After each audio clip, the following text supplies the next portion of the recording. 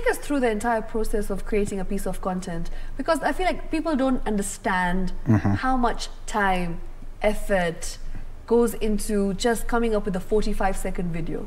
True. I mean, the process it's different depending on whatever concepts you come up with. Some concepts. You come up with your own concepts? Yeah. Amazing. Yeah. So for me, they just coming up. You just get a spark. Sometimes you can just get one spark. Then you're able to build around it. Okay. So you're able now to create a process, like you say, like the same way we were taught in school.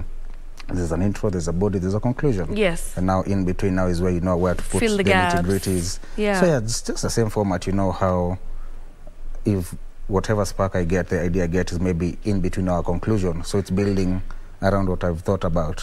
So it's just going with the different steps and now creating.